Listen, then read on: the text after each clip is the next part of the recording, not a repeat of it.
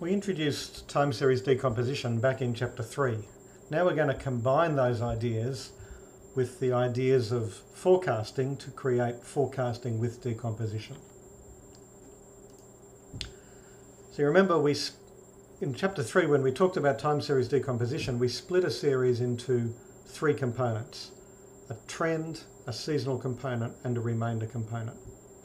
We're not going to use all 3 components here. We're just going to use the seasonal component and then everything else, which is the seasonally adjusted component. So we can write it like this: the original data is equal to a seasonal component S and a seasonally adjusted component A. And the idea is we're going to forecast S and A and then add the forecasts together to get a forecast for Y. We're going to forecast S using a seasonal naive method. That makes good sense because the seasonal component doesn't change much over time, and so the forecasts for the next year should be pretty similar to what we've seen this year. And then the seasonally adjusted component, we can use any non-seasonal time series method for that. So far we've seen a few methods. We've got the mean method, the naive method and the drift method, and in later chapters we'll have a whole lot of other options for forecasting A. We add the 2 forecasts together and we get the forecast for Y. Let's look at an example. We'll take here US employment data, and we will just pull out data since 1990 and only data on retail trade.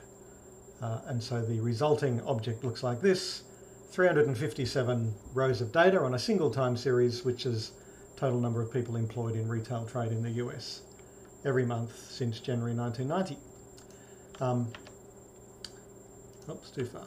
So first of all, we'll do an STL decomposition, exactly the same tools you've seen before. We take the data, we use the model function and model the employed series using STL, and then we estimate all the components.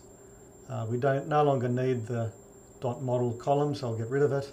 And we see here that we've got the original data in the first 2 columns here, and then we've got these new columns over here: trend, season year, remainder and season adjust. We're just going to look at season year and season adjust. These 2 things together add up to the original data here. So we're going to forecast season year, forecast season adjust, and then add the forecast together. Let's have a look at season adjust, the adjusted data. And you can see in the time plot below that it's sort of wanders around a little bit like a random walk. And so a good model for that might be a naive model. So we take the decomposition and we pipe that into the model function using naive to model season underscore adjust. And then we can forecasting, we'll get forecasts that look like this, with a point forecast is equal to the most recent observed value of the seasonally adjusted data, with some prediction intervals around it. The seasonal component we'll forecast using seasonal naive, and then we add the 2 things together. Now, a simple way to do this is to do it all in one step rather than like what's shown on the screen now, where we separately forecast season adjust and then I'll have to do another forecast of seasonal naive and then I have to add them together. If we do it in one step, it looks like this. So we take the original data set before we did anything to it. We pipe that into model, and then I'm going to use a new function here, which is the decomposition model function. And inside that function, we have firstly what decomposition we're going to use. So we're going to use STL of the employed series, and I'm choosing to have a relatively small time trend window here and to make it robust. And then the second argument is how you deal with the seasonally adjusted data, that one.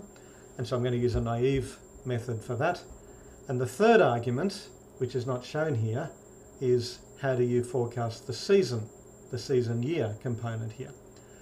By default, that's always S naive. So if you leave it out, as I have done in this example, you will just use seasonal naive for the seasonal component. And since that's almost always what you want to do, we rarely put in the third argument.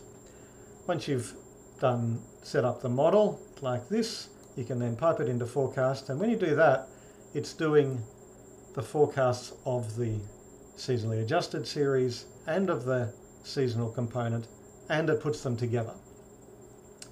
So you don't actually have to do that yourself. And when we look at the plot, you see it actually looks pretty good. The last observed values here, and so because we've used a naive on the seasonally adjusted data, it's pretty much picked up what it looks like towards the end of the series and pushed that forward. The seasonal pattern at the end has also been replicated in the first few forecasts. Okay, so just to summarise, a decomposition model, the function decomposition model, creates a model which includes both the decomposition and a model for the seasonally adjusted series and a model for the seasonal component. You'd have to provide a method for how to forecast a season adjusted series. There's no default for that. But if you don't provide a method for forecasting the seasonal component, it will use seasonal naive. When it comes to producing the forecast intervals, the prediction intervals around your forecast, it's using the variances from both of those models and adding them together to get the prediction intervals for the original series.